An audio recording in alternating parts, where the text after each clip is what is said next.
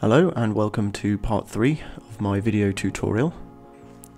In the previous part I showed you how I painted the black and white or grisaille layer of the portrait, and this is what you see in front of you now. And in this part I'm going to show you how I apply the colour using thin glazes or very thin layers of colour. Now, because I'm going to be painting a flesh tone eventually over this black and white layer, what I'm going to start off with, what my first glaze is going to be, is what you would call a verdaccio layer. Now, a verdaccio is basically just a very thin glaze of green or sort of brownish green. And in this case I'm going to be using just pure cadmium green dark. And because this is going to be a tempera layer, I'm going to mix it up with my medium 6 egg tempera. So I've mixed that up, and I'm going to dilute it with a decent amount of water as well, because I want this to be a thin layer. So I'm just going to get a medium-sized brush, load it up with the paint, and just start applying it evenly all over the flesh-coloured parts of the face. So the reason behind this verdaccio or green glaze is that green is a complementary colour to red, and I'm going to be using a lot of red in the subsequent glazes. So the idea is that the green is going to complement the reds involved in the next glazes, thus creating a more subtle skin tone in the final result.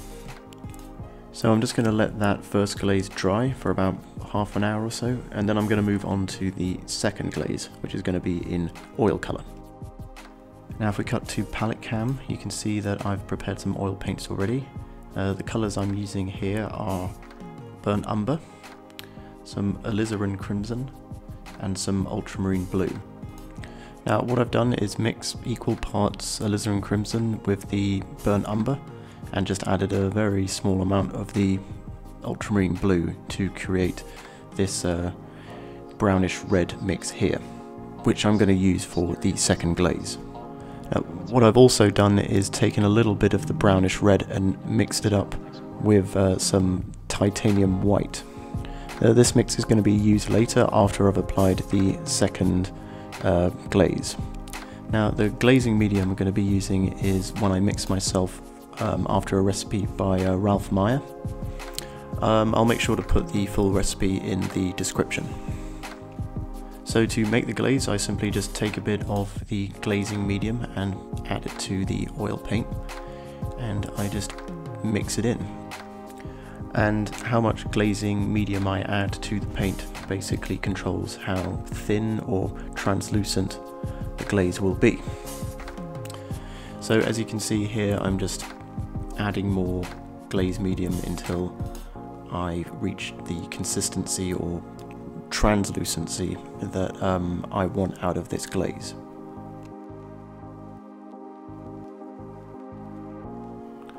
So now the glaze has been mixed, I just want to get a medium-sized soft synthetic or sable brush and just start applying the glaze over the painting.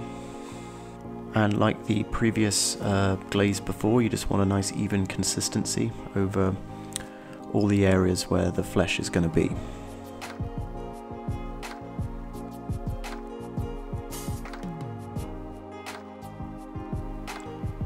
Here I'm just using a paper towel to just brush off some of the excess. Now what I want to do now is, while this glaze is still wet, I want to take that light pink mix of the titanium white and the original glazing colour that you saw on the palette, and I just want to take that on my brush with no glazing medium mixed in, and I just want to work that paint into the highlights of the face. So as you can see, I'm re-establishing the major highlights, which might have been a little bit subdued in the glazing process. You never know what's around the next corner. You never know what's around the next corner.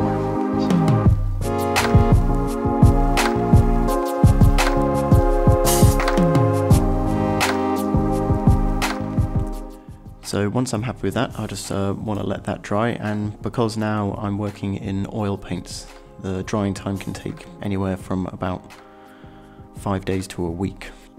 But once that is dry, I'll be ready to move on to the third glazing layer, which is the main flesh tones.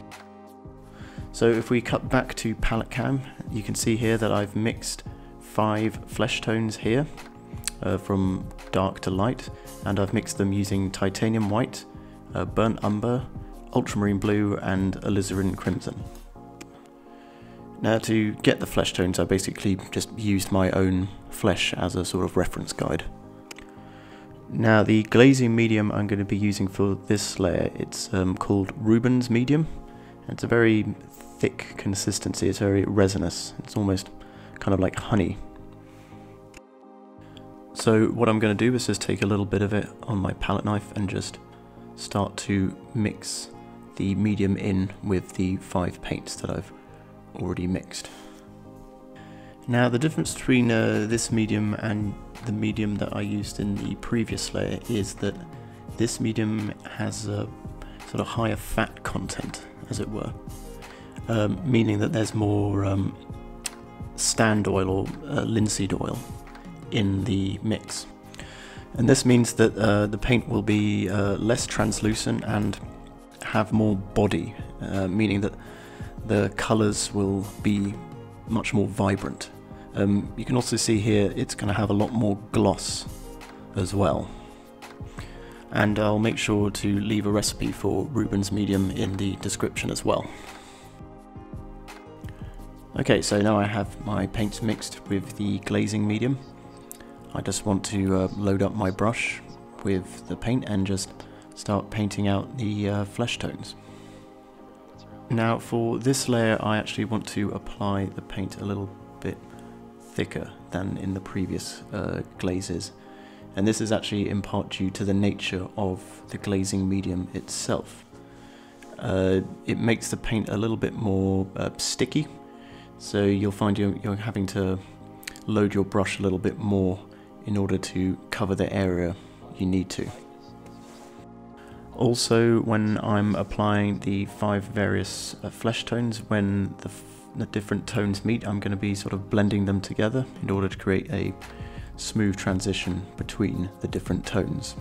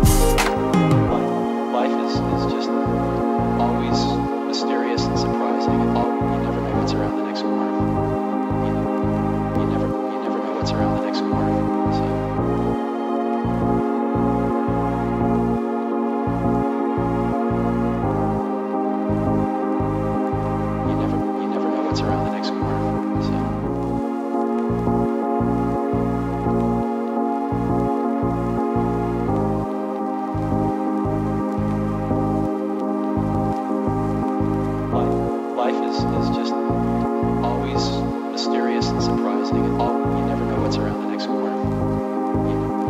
You never know what's around the next corner.